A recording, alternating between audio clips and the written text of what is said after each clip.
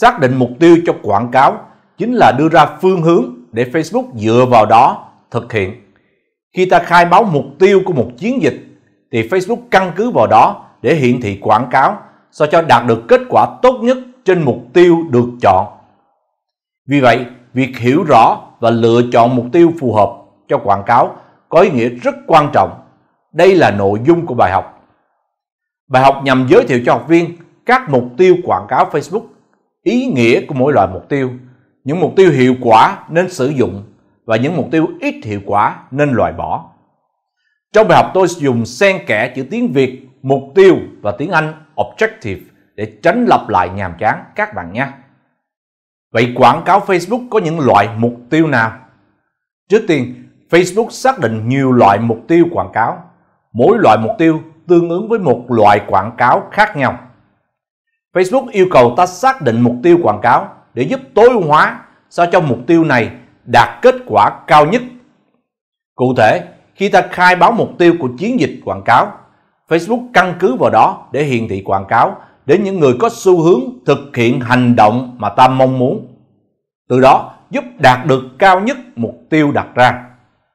Bên cạnh đó, trong các loại mục tiêu quảng cáo Facebook, một số đem lại hiệu quả bán hàng tốt, một số thì không, thậm chí gây ra lãng phí. Vì vậy, việc hiểu rõ và áp dụng đúng mục tiêu quảng cáo và loại quảng cáo tương ứng có ý nghĩa rất quan trọng. Chúng giúp đạt được hiệu quả cao và tránh những bẫy lãng phí. Khi ta bắt đầu tạo chiến dịch quảng cáo, Facebook yêu cầu xác định mục tiêu quảng cáo cho chiến dịch. Đây là màn hình để lựa chọn mục tiêu cho chiến dịch quảng cáo. Ta thấy có rất nhiều loại mục tiêu objective phải không nào? Bây giờ ta lần lượt làm quen với mỗi loại. Thứ nhất, boost your post, đẩy bài post. Mục tiêu là tăng số tương tác với bài post, cụ thể là tăng số like, share, comments. Thứ hai, promote your page, quảng bá fanpage. Mục tiêu tăng số lượng fan của fanpage. Thứ ba, reach people near your business, tiếp cận người gần nơi bạn kinh doanh.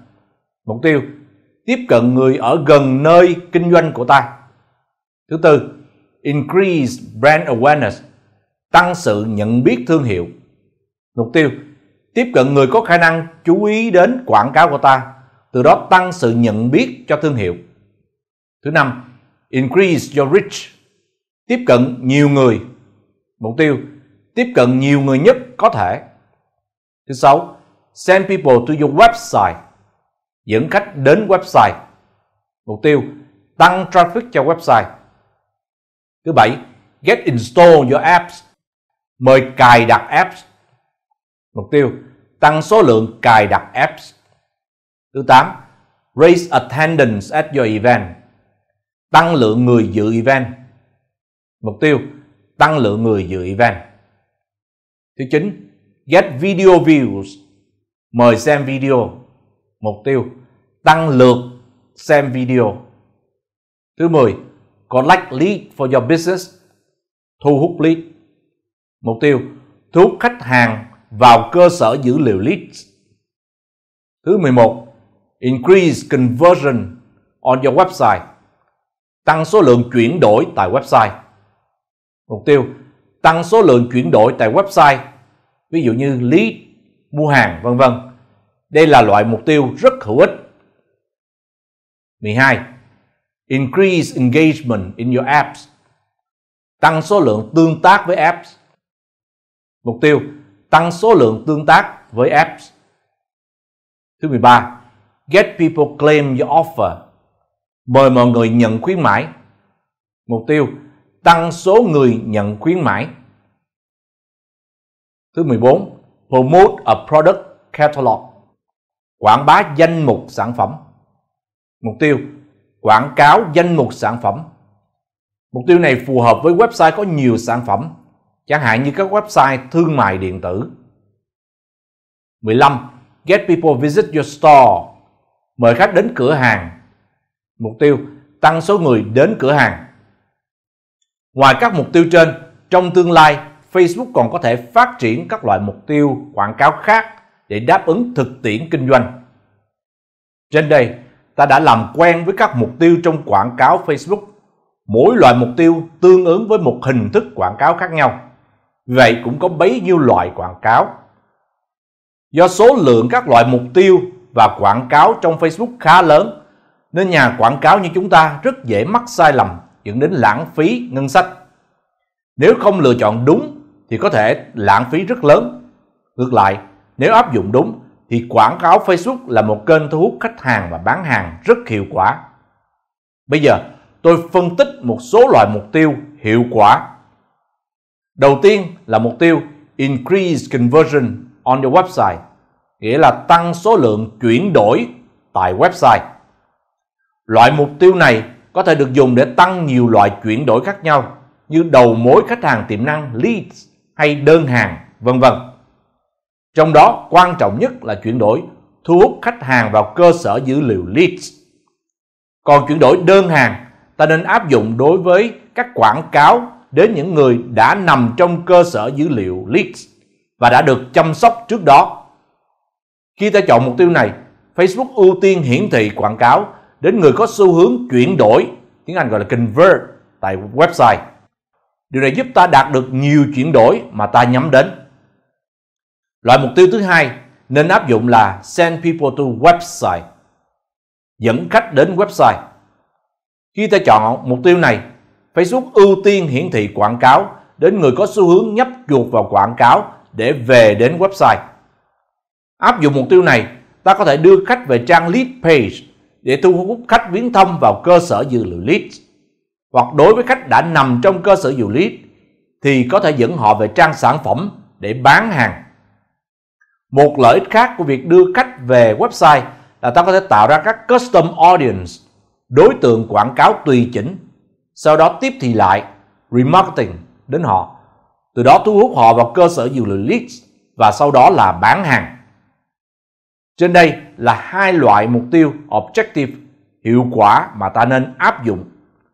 Ngoài ra, đối với local business, kinh doanh địa phương, ví dụ như là nhà hàng, spa hay là phòng nhà vân vân, là các loại kinh doanh chỉ phục vụ cho nhóm khách hàng sống gần đó, thì có thể áp dụng mục tiêu là reach people near your business, tiếp cận người gần nơi bạn kinh doanh.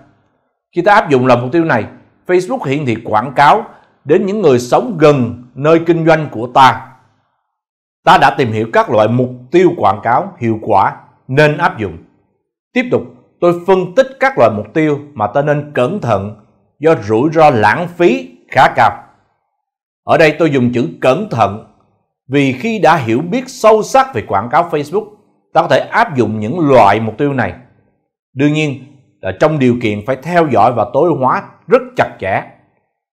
Đối với đa số người sử dụng quảng cáo Facebook, đặc biệt khi mới bắt đầu, tôi khuyên các bạn không nên áp dụng.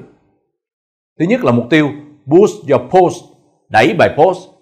Áp dụng mục tiêu này, bài post của ta có nhiều like, share, comment. Tuy nhiên, điều này không đồng nghĩa với bán được hàng. Vì vậy, chi phí quảng cáo không đem lại hiệu quả, không nên áp dụng. Kế tiếp là mục tiêu promote your page, quảng bá fanpage.